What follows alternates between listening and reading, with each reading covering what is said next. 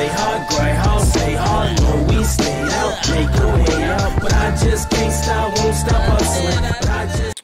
Atlanta Season 3, Episode 10, titled Teray, however you pronounce it. What's going on, ladies and gentlemen? I go by the name of the Black Abstract if you're new to the channel. I want to give a shout out to all my grinders and grindettes that support this channel. I greatly appreciate it. I know I've been a little absent for the last few days, but as you know, or if you don't know, I'm from Buffalo, New York, and you know the tragedy that took place. It's been a lot going. Just big shadow, big cloud over the city. It's been hectic. You know, I've been trying to do my due diligence to help out as best as I can.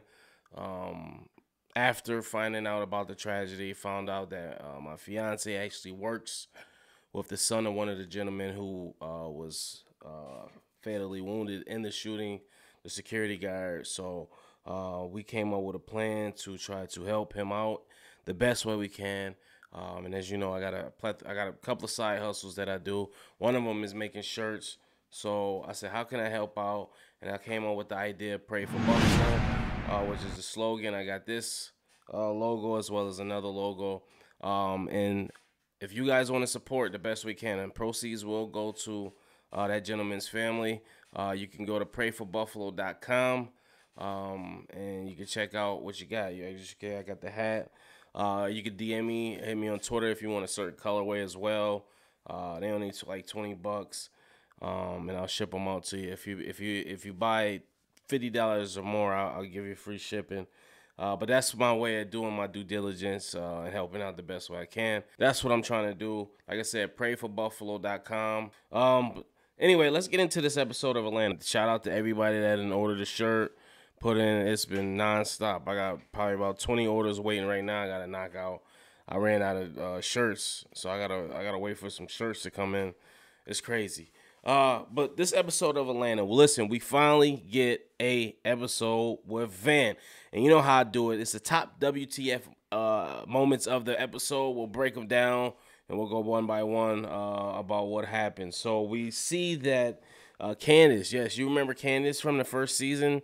You know, when Van failed that piss test, and she was digging through the garbage, trying to like put diaper pee inside her water bottle so she could pass the urine test. Yes, that Candace. You know, Candace that likes messing with all the athletes, the ballers and whatnot.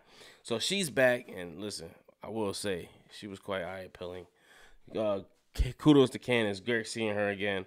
But we're back in Perry, and that leads us to the first WTF of this episode, which is they're at the table to talk about what girls talk about, and Candace thinks she sees a ghost the way she acts, and we see that it happens to be Van. She walks in the restaurant, she sees Van, and Van gives her a look like, yo, I don't even know you. So I'm like, is this Van? You know, I'm like everybody else the whole episode. I'm like, is this Van? Like, who is this person? Like, this can't be Van. Obviously, she has to know who she is. It hasn't been that long. But sure enough, she winds up, I guess, coming around to like she knows her, and you know, she introduced her to the rest of her friends. The friends go by the name of Yoshi and Shanice. So they're all having lunch, and I believe Candace is there to pee on somebody, if I'm not mistaken. Actually, by the end of the episode, we saw that was true. So I think she might have just filled in for Candace. The friend did. So that's kind of that's weird. Next WTF, we see that Van has a accent now. She has this fake French accent going on, and she's carrying around this baguette in her purse. And we see that she leads them to her apartment, and they're hanging out, and Candace is kind of skeptical. She's worried. She's looking through the magazine. She see that Van got some small-time modeling gigs, and we see that they're actually, you know, she's kind of doing all right for herself, I guess, all things considering. You know, seeing we also learned that Van is dating Swedish actor Alexander Skarsgård, and she remembers that she has to run some errands and offers to take Candace and her friends with her on a trip across Paris. And the next WTF, the ladies arrive at Scott's apartment, and things take a turn for the weird, even more so. You got this gentleman, he's dancing to Ashanti's "Oh Baby," and he is feeling it, all off rhythm. He's just enjoying himself, and he's like, yo, I got an idea. How about we just all, take our clothes off and we start getting, what's going on. Candace is trying to get a moment of just a quick moment with Van to kind of just pick her brain. But Van's just so moving around, she doesn't even have time to let her do that. We see that Van actually goes and takes some drugs, sprinkle them around in Scott Sky's apartment or his room, and she breaks out. And Candace is looking like, yo, what the hell is going on? Van goes and tells the hotel clerk that Scott Skard is having a overdose, and she runs up there. And next thing you know, Van goes outside to a box, and she's looking or expecting a package, and this package doesn't arrive. So now she's looking like, yo, what is going on? Which leads us to the next WTF moment. When they're standing there and they go back to the bikes, the motor scooters, we see that actually they get cornered in a group by a group of goons who have taken a knife, flattened their tires, and they refer to Van as Tyrere, which is the title of this episode. I'm not sure who that is, where that came from, how she got the nickname, but this is what they refer to. And we see one of the gentlemen has like a crowbar, and the other two, they're just ready for war. Behind them, you can see a gentleman in a car who happens to back up to one of them, and that gentleman has a crowbar, and he breaks the window, and this guy gets out, starts wailing on him, and a fight ensues, and the gentlemen that were in front of them get distracted, turn around, and then we just see Zazie Beetz running off, or Van's character just running off, like, come on, let's go. So they're running off, and they take another trip after narrowly getting out of that situation, which leads us to the next WTF moment of this episode. We see that Van takes the ladies to a museum where she threatens the curator, Emilio, and demands a package. Emilio insists that the package is not meant for her, but he can arrange more. An enraged Van beats Emilio with a hardened baguette that she still has. Then she claims the package before leaving the museum. Yo, she was beating the hell out of his ass with that hard-ass piece of bread. How can you tell your boys, bro, what happened to your teeth? Yo, man, I got hit by some baguette, man.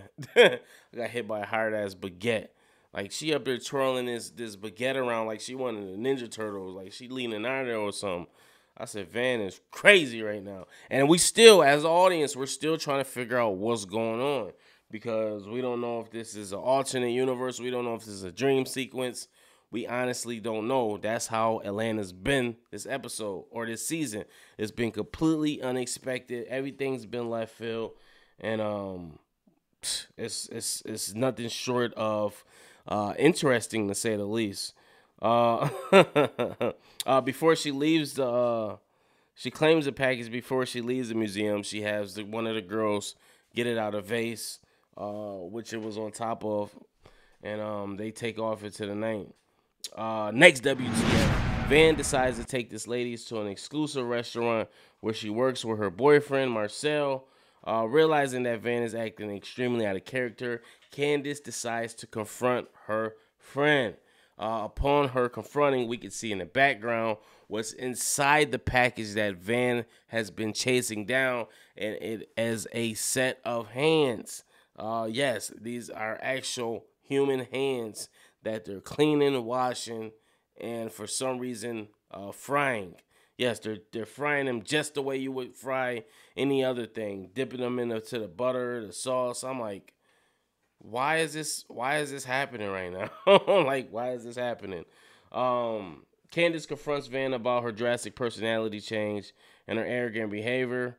However, Van counters that Candace is merely jealous because she is no more the cooler friend among the two. Which I never got that vibe from Candace at all. I saw her the whole episode. She was genuinely upset and really cared. You can tell for Van's character. hands all aside, she stuck it out with her and she was trying to tell her. As we seen, and this is what my fiance was saying, is it seemed like she had borderline personality disorder. Like she didn't grasp who she was until a trigger word happened, which was Candace mentioning her daughter. Upon mentioning her daughter, we see that she she kind of snaps out of it, and she has her mental break, which she needed. She needed to flush all that shit out and cry and come to grips with what was going on. Next WTF, we see the ladies at the table eating, and they got to put a towel over their head. I guess that's part of a ritual. They're at this long table with all these fancy people, and as we know, the hand is what they're cooking. So everybody bought some hand. And, I didn't say ham, I said hand.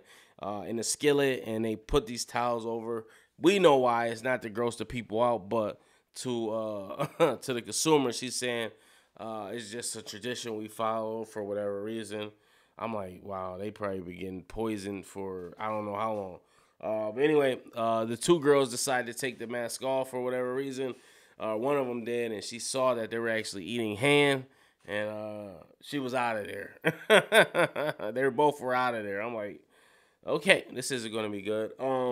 Next WTF moment, we see that Candace and Van finally have that heart-to-heart. They're in a bench somewhere, and we get the whole rundown of how Van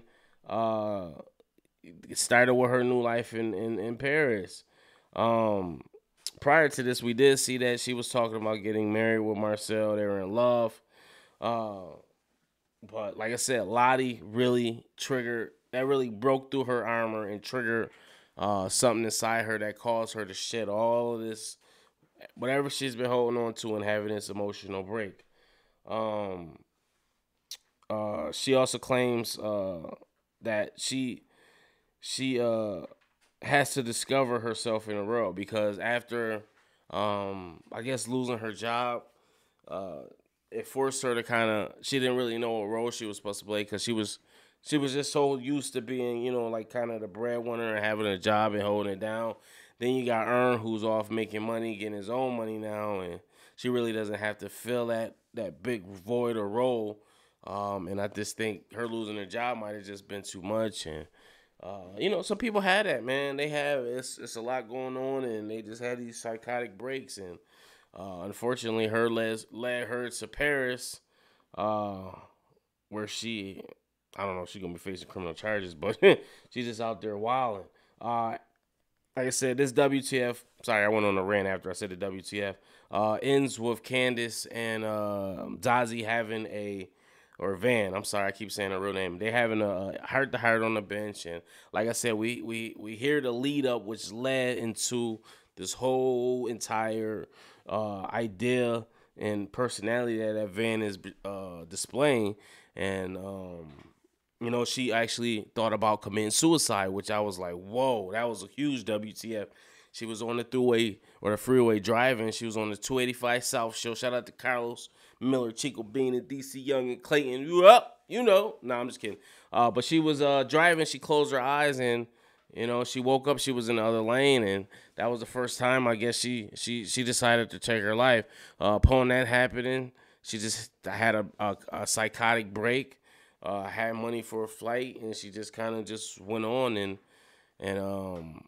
it's a bunch of things in between she was speaking on as well.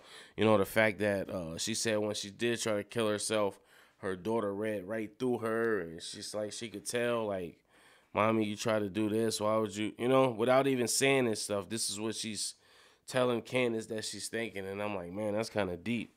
It ends with Van actually accepting, just her behaviors, who she's become, and she's even back to talking normal. And it's just, that was pretty much the end of it. Decent episode, man. It was different. It was different as hell. For a series finale, hey, man, it's Atlanta. It is what it is. But yeah, I want to say I enjoyed this. I just thought it was, I'll say I enjoyed it. I just thought, where's Ern? I thought everybody was going to just reunite at one point in time. They come to wherever she's at, or I don't know how it went. But anyway, in there you do see some next WTF. You do see some posters of Paperboy when they're crossing the street. When she almost gets hit by the car, she's after they escape the goons. We see that they got a poster in the background of Paperboy, so he does exist in this universe. This WTF in the end credit scene, as you can see. It flashes to Earn. He's at a hotel somewhere. He gets a call to come to the desk. He has a bag waiting for him, and he's telling the guy it's not my bag. The guy insists on giving it to him. We see Earn, going through it. He sees a T-shirt he likes. He's like, I'm keeping this. The rest of the stuff, he's kind of like, just normal stuff. In the picture is also a picture in there that he looks at. He doesn't pay too much attention to. But, he walks away, and then they zoom up on the picture of who it is. And I don't know who the hell is, gentlemen. If you know who he was, post it in the comments. I'm hearing that's Boat Guy from earlier in the season. I don't know why he's relevant, or if it's just a little nod or an Easter egg or something. I don't know. If you know more, talk to me in the comments. You tell me what it's about. I think I've covered anything. I'm sorry. Listen, it's been a long day. I told you I've been busy with these orders. I've been, it's tough. My eyelids is real heavy, but I wanted to plow through this joint and try to get this done. Did I enjoy this episode? Yeah, I did. I thought it was different. In terms of serious season finale, I would have loved to see the whole gang back together again one last time. I knew for at one point in time they was gonna kind of just sneak in there and steal, but still a show, but that didn't happen. But it is what it is. I love the fact that they explained what was going on with Van, and they gave her own episode, because she is part of the team. She is part of the crew, whether you like it or not. Let me know what you guys think. Make sure you post the comments below. Make sure you like, subscribe, hit the notification bell. As always, peace, love, and prosperity. I am the Black Abstract One.